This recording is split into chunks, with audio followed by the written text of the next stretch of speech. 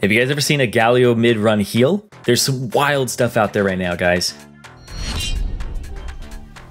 Hello Summoners, I'm Zyrene and I'm here to bring you guys another ProGuides video. This time we're going to be covering new builds that have arisen from Korean solo queue on patch 10.10. This patch was actually a really hefty one, so it should come to nobody's surprise that some people are really starting to think outside of the box now. Like always, we're going to cover builds across every single role, so make sure to stay tuned for yours. If you play multiple or want to do some research for your friends too, then even better. Do me a favor though and answer our question of the day. Who's your favorite champion to play in normal games exclusively? In other words, who's fun for you, but not someone you'd be willing to play in rank because they're not that great. Or maybe you're not that great at playing them. Nothing wrong with some self-awareness, guys. For me, I like to play Kayn, especially blue Kayn. You can definitely dominate games. There's not a lot of counterplay once you get ahead, but in solo queue games, the higher elo you are, the more people will try to keep you down during the early game, which is your weakest point. So it's not a champion that helps people that much, and it's very selfish, and that's not usually my style. But in normal games, I do like to play that way from time to time. I also love playing Hecarim. You run super fast and get to trample over your enemies, but games feel super hit or miss for me when I play him in ranked. I prefer consistency in my climb, but when playing some normal games with friends, I'm always happy to lock that pony in. Now, let me know your answers down below in the comment section. One last thing though before we start the video, I want to let you guys know that we've started a Discord community and we want you guys to join. Make sure to check out the link in the description. We would love to connect with you guys. Now, let's jump right into the video. First up, beginning with the top lane, let's talk about Kayle. She hasn't been seeing much play whatsoever, but maybe this new build is just what she needs to claw back into the meta. Manamune has been gaining popularity across Summoner's Rift because of how gold efficient an item it is. However, it does take quite a bit of time to scale up. Luckily for Kayle players, that's nothing new, as she's a champion that comes online later in the game regardless. First, let's run through the items. You're going to build a Manamune, Berserker Greaves, Essence Reaver, Rapid Fire Cannon, Infinity Edge, and a flexible final item such as Hextech Gunblade. You're focused on dealing as much basic attack damage as possible, and a crit build will help you accomplish that. For runes, you want to run Fleet Footwork, Presence of Mind, Legend Bloodline, Cut Down, Mana Flow Band, and Gathering Storm. By taking Presence of Mind and Mana Flow Band, you're further increasing the gold efficiency of Manamune. Ultimately, this build synergizes well with Kayle's playstyle and allows her to spike much faster because of the low price point of Manamune. The early tier purchase also provides her more mana for her to use while trying to farm up. Next up in the top lane is Kennen. Players are beginning to run Unsealed Spellbook much more often on him. One of the biggest benefits of using Spellbook is that it allows Kennen players to take 3 accessory runes from the Inspiration Tree instead of 2. Kennen uses a ton of these extremely well, so let's talk about those builds first. For runes, run Unsealed Spellbook, Magical Footwear, Minion Dematerializer, Cosmic Insight, then take Nimbus Cloak and Transcendence. Most of these runes are extremely straightforward, and it makes a lot of sense why you'd want them on Kennen. Magical Footwear is free movement speed and more mobility, Minion Dematerializer provides extra wave clear, and Cosmic Insight lowers Kennen's ability cooldowns as well as his flash cooldown. Nimbus Cloak ensures that whenever Kennen uses a summoner spell, he'll gain a burst of movement speed to make his ultimates more effective. By switching out summoner spells, Kennen is able to cast random filler spells like Heal, Ghost, Cleanse, or whatever other summoner spell he decides to take in order to stick onto his targets. When it comes to items, they're quite standard. You'll want to build a Hextech Proto Belt, Sorcerer's Shoes, Morellonomicon, Zhonya's Hourglass, Void Staff, and a Rabadon's Death Cap. That's going to wrap up the top lane, so we're going to throw those builds up on your guys' screen one more time. Take one last look because now we're going to talk about the jungle. Our first jungle build is for Rek'Sai. Players have begun building Edge of Night on her much more often. Edge of Night is dangerously oppressive on Rek'Sai. As soon as she tunnels towards you, it's like a typical shark attack scene from a scary movie. You want to either run away or try to get her away from you. Edge of Night makes it extremely difficult to stop Rek'Sai without burning your summoner spell Flash. A lot of the time, champions will use some form of crowd control or displacement to stuff Rek'Sai's flank or engage, but Edge of Night allows Rek'Sai to eat some crowd control for free, thus allowing her to freely assault her opponents. For her items, you'll build a Warrior Enchant on a Stalker's Blade, Ninja Tabi, Black Cleaver, Edge of Night, Umbral Glaive, and Guardian Angel. For her runes, you want to run Conqueror, Triumph, Alacrity, Last Stand, Nimbus Cloak, and Water Walking. We've mentioned how powerful Nimbus Cloak is on junglers, but once again, please make sure you're running this rune. It's already hard enough to get away from Rek'Sai once she smites you, but Nimbus Cloak seals the deal. It makes Rek'Sai's early game ganks even more devastating. Here's a new old one. Xin Zhao players are starting to run Phase Rush again. While this was meta about a year ago, players opted out of using it in favor of other aggressive options like Conqueror or Hail of Blades. However, since Phase Rush was buffed back in patch 10.7 for melee champions, it's now a much more appealing choice for Xin Zhao players. Xin Zhao's point-and-click slowing gap closer is already hard enough to deal with. Phase Rush, with the immense amount of movement speed it provides, means that even opponents that flash away won't be able to survive Xin Zhao's ganks. The burst of movement speed practically guarantees Xin Zhao will be able to stay in range to land the third hit of his Q to knock up his target into the air, easily securing those takedowns. For the runes, run Phase Rush, Nimbus Cloak, Celerity, Water Walking, Triumph, and Alacrity. For item builds, build a Warrior Enchant on either Stalker's Blade or Skirmisher Saber, Black Cleaver, Ninja Tabi, Sterix Gauge, Guardian Angel, and a Spirit Visage. Spirit Visage is extremely powerful on Xin Zhao because he received a buff a while back, targeted at increasing his sustain during late game teamfights. He has a very high amount of base healing, and building a Spirit Visage increases this even further. Real quick, we just want to mention that in our last episode, we actually talked about a certain Trundle build. Players began using Phase Rush on him since Trundle already deals stupid amounts of damage, and as of now, this is actually the meta build for him. Most players have switched over to this keystone because it's so good on him. Trundle with some extra mobility is much scarier, as in most cases, you're trying to kite or run away from him anyway. Alright, that's going to wrap up the jungle. One more time, check out the screen for a recap of those jungle builds. Next, let's head into the mid lane. Alright, we all know that Galio's made his return to mid lane. He's been an amazing go-to pick since his buffs because of his high damage output as well as his team utility. There definitely were times where Galio was the most feared mid laner in the game. Anytime you were low and he started charging his taunt, you already knew that the inevitable flash taunt into death combo was going to turn your screen gray once again. Well, we also know that you can't really do that anymore. Galio's taunt is much harder to land than before. You need to start channeling while near your targets, or you need to be faster than your opponents. Luckily, there are plenty of runes that can provide you that well-needed burst of speed. Right now, a rather crazy build we're seeing is Predator Galio. But not only that, he's played with a Summoner Heal in the mid lane as well. Before we talk a little bit more about it, let's run through those runes. For runes, you want to take Predator, Taste of Blood, Ghost Poro, Ingenious Hunter, Nimbus Cloak, and Absolute Focus. For items, build a Hextech Proto Belt, Sorcerer's Shoes, Morellonomicon, Zhonya's Hourglass, Void Staff, and a Rabadon's Death Cap.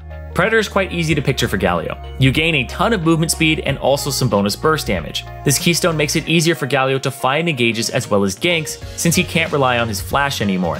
The reason Summoner Heal is good on Galio is because it synergizes well with Nimbus Cloak. Summoner Heal already provides a burst of movement speed, but when you throw in the Nimbus Cloak bonus, it becomes so much easier to stay in taunt range of your opponents. On top of this, Summoner Heal is already such a powerful asset in the mid lane. A single mid-jungle 2v2 can decide the course of many games because these two roles have so much influence over the rest of the map. In the same way that bot laners run heal for their supports, mid laners can run heal for their junglers to help them out.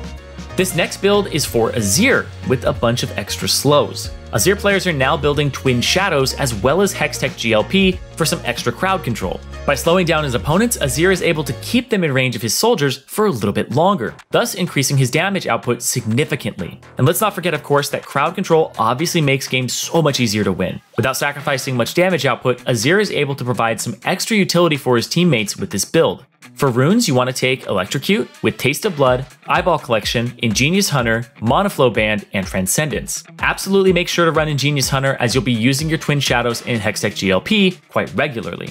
For item builds, build a Hextech GLP, Sorcerer's Shoes, Twin Shadows, Zhonya's Hourglass, Liandry's Torment, and a Void Staff.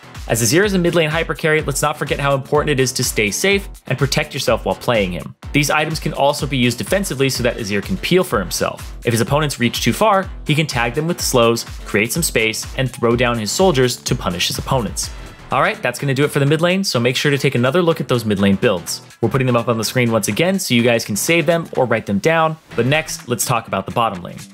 Death's Dance has been an incredibly popular item since its rework. It provides a nice set of stats, including both defensive and offensive ones. While it's an item geared towards melee champions, it's definitely still a viable option to build on a ranged champion as well. Ezreal is one such champion who's ventured to where no one has thought to. Death's Dance stats are understandably quite powerful on Ezreal. He's already a safe marksman, but this item makes him even safer. He gains some extra armor, magic resistance, lifesteal, and even cooldown reduction from it. This time we'll actually mention the items first so that you know what we're talking about. The items are Manamune, Ninja Tabi, Iceborne Gauntlet, Death's Dance, Blade of the Ruined King, and Mortal Reminder. Iceborne Gauntlet already makes Ezreal pretty tanky, but throwing in the armor from Death's Dance makes it even harder to kill him. Now for the runes, you're also running Conqueror, Presence of Mind, Legend Bloodline, Cut Down, Biscuit Delivery, and Cosmic Insight. Conqueror provides a little bit of extra sustain and an incredible amount of adaptive force. Since Ezreal, like most marksmen, thrives during longer extended fights, he can deal a bunch of bonus damage while utilizing Conqueror. Once again, Presence of Mind and Biscuits increases Ezreal's mana pool, which increases the bonus AD conversion from Manamune. Our second bot lane build is, well, another Ezreal build. Instead of Death's Dance though, some players are finding that 10% cooldown reduction in a much more aggressive item in Ghostblade. This build is a lot more volatile, but extremely rewarding when played well. For items, you'll build a Manamune, Trinity Force, Yomu's Ghostblade, Ionian Boots of Lucidity, Blade of the Ruined King, and Mortal Reminder. The runes are identical, with Conqueror, Presence of Mind, Legend Bloodline, Cut Down, Biscuit Delivery, and Cosmic Insight. Rather than focusing on survivability and sustain, this build focuses on making sure Ezreal's damage output is at its highest. Ghostblade's active also allows Ezreal to escape some sticky situations, or instead, chase his opponents down. The stats it provides aren't bad either. You're building flat damage, lethality, and cooldown reduction on top of everything. All of these are great on Ezreal, and this build is an excellent one when snowballing. That concludes our bot lane, or rather our Ezreal builds for this patch, so make sure to take one last look at the screen where we put them up for you. Finally, let's wrap it all up with supports. Tank Pyke is starting to gain popularity. Building Pyke as a tank can be quite difficult. Any healthy builds is converted into bonus AD, so you have to search for alternative ways to make him tanky. Luckily, the way has been found. First up, for runes, you want Aftershock, Demolish, Bone Plating, Unflinching, Zombie Ward, and Ultimate Hunter. Although Aftershock is weaker than it was last season for Pyke, if you're trying to play him as a tankier support, you're gonna have to bite the bullet and just take it. Sure, it's weaker than before, but it's still a solid keystone on him. For items, you'll build a Frozen Heart, Boots of Swiftness, Umbral Glaive, Spirit Visage, Pauldrons of White Rock, and Guardian Angel. Since Pyke's HP can't increase from items, the only way for him to get tankier is through armor and magic resist. Frozen Heart is a unique item with a unique passive. It slows the attack speed of nearby enemies, and this is another way to indirectly make Pyke tankier. If opponents near him attack more slowly, he obviously takes less damage. This is one of the only ways to make Pyke feel tankier. Spirit Visage is similar. It increases Pyke's healing, so he'll be able to recover a little bit more health while not spotted by enemies. Joining the Twin Shadows train is Yuumi. What's more annoying than those spooky ghosts running you down Summoner's Rift is when you can't even hunt down the cat that sent them after you. Yuumi is already a pretty decent champion when it comes to chasing or helping allies escape. Twin Shadows makes both of these jobs so much easier. Since Yuumi's Q can only hit a single target as well, Twin Shadows allows Yuumi to slow multiple targets simultaneously. It also acts as a secondary slow while Yuumi's Q is on cooldown. It's always nice to have a backup. Yuumi's popularity has been climbing as more and more players have begun to understand just how OP she is, so let's go over that rune build. You want to run Summon Airy, Monoflow Ban, Absolute Focus, Gathering Storm, and then Presence of Mind and Cut Down. As well for items, you want to build a Shard of True Ice, Athene's Unholy Grail, Twin Shadows, Ardent Censer, Mikhail's Crucible, and you can sneak in a Mejai's Soul Stealer. And if you can't do that, then you can just throw in Redemption. And finally, Fiddlestick's support is starting to pick back up. Players have been experimenting more and more to bring him back. He even got buffs recently targeted at him as a support exclusively. See, even Riot kind of wants him back at the support role. Some players have answered the call and have been continuing to optimize his items and runes. So here's what we got so far. For runes, you want to run Arcane Comet, Nimbus Cloak, Celerity, Scorch, Perfect Timing, and Cosmic Insight. The combination of Arcane Comet and Scorch proves to be quite annoying to play against. Whenever Fiddlesticks pokes with his E, he'll be able to stick on some extra damage. Slowly but surely, he's able to push enemies out of lane by poking them over and over again. For runes, you want to build a Bulwark of the Mountain, Zhonya's Hourglass, Boots of Swiftness, Morellonomicon, Void Staff, and Locket of the Iron Solari. While this build leaves Fiddlesticks much more vulnerable than before, his poke can feel so much more annoying because of all the runes he runs. Alright, for the last time guys, here are those builds up on the screen once again. And that's going to conclude our Korean builds on 10.10 video. Thank you guys so much for watching. Make sure to check out ProGuides.com as well as our YouTube channel for even more informational content just like this. If you haven't already, make sure to subscribe and like this video so that you can stay updated with all our new content that gets released. Until next time, good luck on the Rift Summoners.